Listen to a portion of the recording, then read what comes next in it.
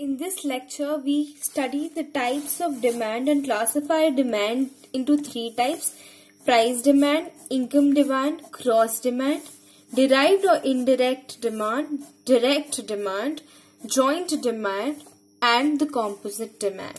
We know that the demand for commodity X is dependent on the price of commodity X, price of related goods, income of the consumer, and the taste and the preferences of the consumer. When we talk of taste and the preferences of the consumer, it cannot be measured quantitatively.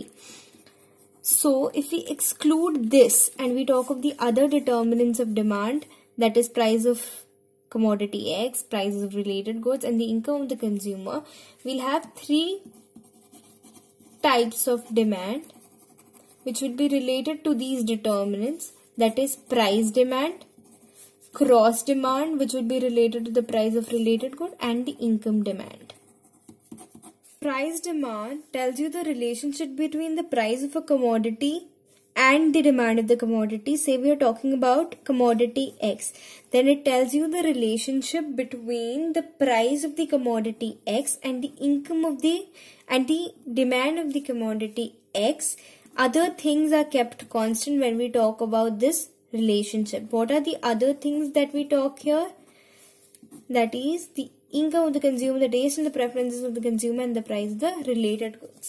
Similarly, when we talk of the income demand, it refers to the quantity demanded of a commodity in relation to the income of the consumer. That is, other things being equal, it shows the relationship between consumer's income and the demand for the commodity. Let's move on to cross demand. When the other things are kept constant and we talk of the relationship between the price of a commodity and the demand for its related good, it is called the cross demand. When the demand for another related good changes with a change in the price of the commodity, the case is of cross demand. Say I am talking of commodity Y. Okay, we are talking of the demand of the commodity Y, which can be a substitute or a complement to commodity X. Tells you that the demand for the related good, that is Y, is related to the price of commodity X. What are the other things that are kept constant here? Income of the consumer, taste and the preferences of the consumer, and price of commodity Y. Y is the price of commodity Y kept constant because we are talking about the demand for commodity Y. Let us move on to the other two kinds of demand, direct and the derived or the indirect demand. The demand classification here, that is the classification of demand on the basis of direct and the indirect, is based on the dependency on the other good. First, we will talk of the direct demand. The demand for a product is not associated with the demand for other product. That is, the demand for the commodity is said to be direct when it satisfies your wants directly. It does not depend on the demand for the other good. It does not depend on the demand for the other good. For example, when you talk of food, right, it will satisfy your hunger directly. You demand food, so it is directly satisfying your wants.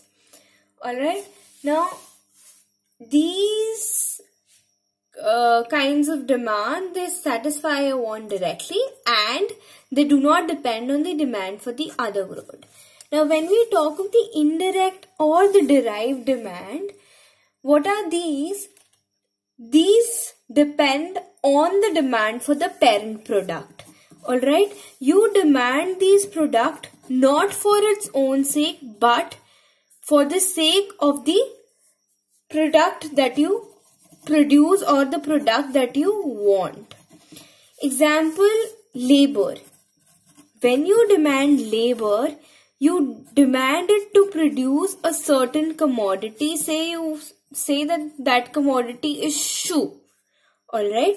So when you demand labor, it is the derived demand because you demand labor because you want shoes. So all the factors of production, that is land, capital, raw materials, labor, all these are the derived demand.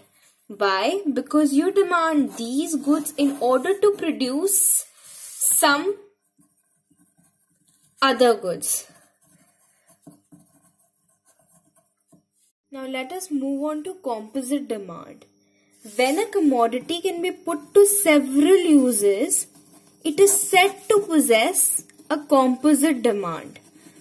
Okay, for example, demand for steel is a composite demand because steel can be used for manufacturing machines, can be used as a tool, can be used in cars. So this commodity, steel, can be put to several uses, therefore it is said to have a composite demand. Joint demand is when the demand for one commodity in itself means the demand for the other commodity. For example, in a finished product like bread, there are many things like services of the flour mill, oven, fuel. So you need all these things in order to make bread.